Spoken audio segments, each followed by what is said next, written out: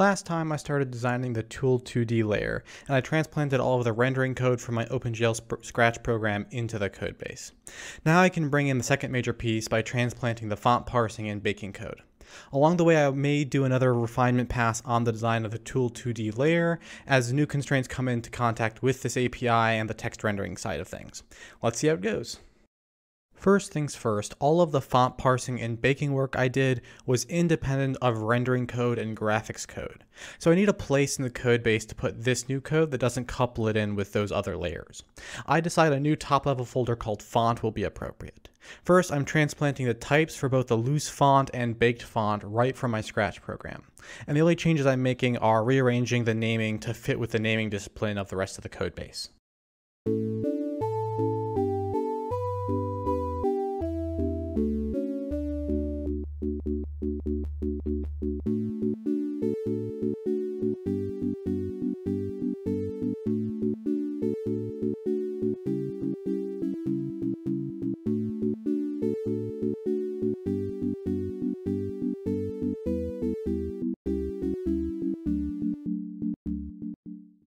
In the files named fonttypes.h and fonttypes.cpp, I transplanted everything that was dependency-free.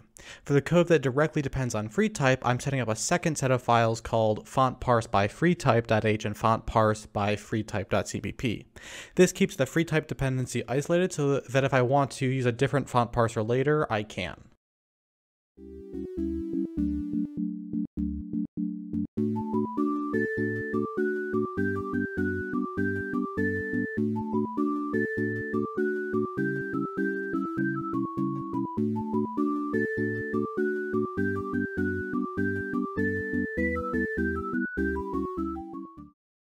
With all of the separate parts transplanted into the font layer and placed behind this new API, I can start loading, parsing, and baking fonts from the main path.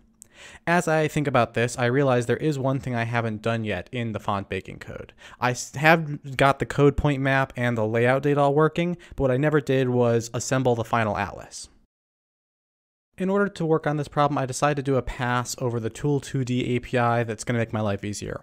Instead of assembling the atlas on the CPU side and then submitting it all in one call, I want to just submit the texture in small pieces, which I can do if I tweak my texture API to allow partial updates of the texture data. After that change, I can easily assemble the texture for my atlas with the loose glyphs that I still have from the font parse. The loose glyphs have all of the separate bitmaps that I need to assemble, and they have the glyph index. And then the baked font has a way to take the glyph index to the XY coordinates that were created by the rectangle packer. So putting that together, I can initialize every part of the atlas texture that I actually rely on for rendering.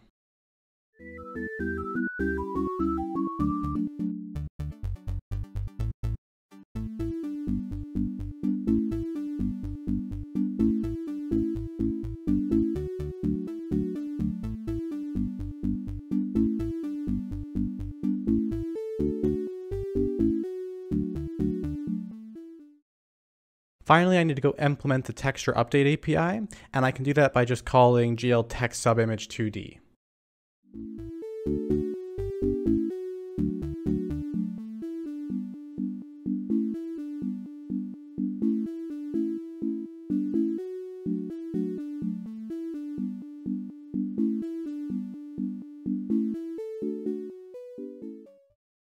I don't know if doing it this way is better or worse than assembling the atlas on the CPU. I suspect transfer rates matter more than the number of calls, but the glyphs can be pretty small, so I should probably circle back around to this in the future and test out more carefully which one is faster.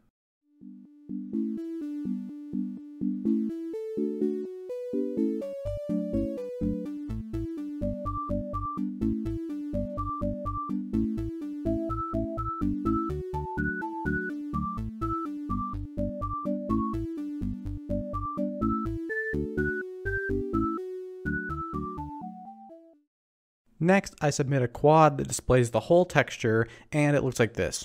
It's sort of promising, but there's certainly something going wrong here. I think I know what it is. The diagonal streaks look like the sort of effect I see whenever the pitch is wrong on a bitmap copy. This is a bug that comes up in OpenGL a lot, so I suspect what I'm seeing is I need to go figure out a way to change the pixel packing so that it knows I'm using 1 aligned rows instead of 2 or 4 byte aligned rows.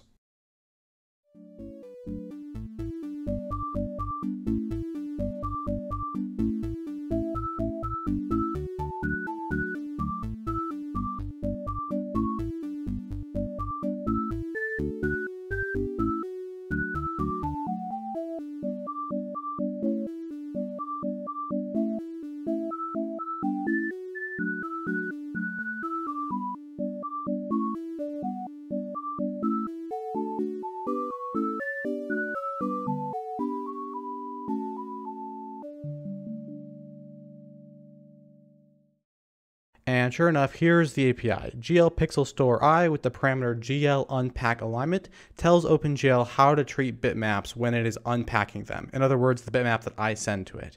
In particular, it controls the minimum alignment of each row of pixels. So when I set that to 1, I get this much better looking atlas. This is still not text rendering, but it's good progress for today. All that's left to do is to make a fast string layout helper that combines input strings and the baked font's layout data to create a quad batch that we can submit to the Tool2D renderer. And that's what we'll work on next time. See you then.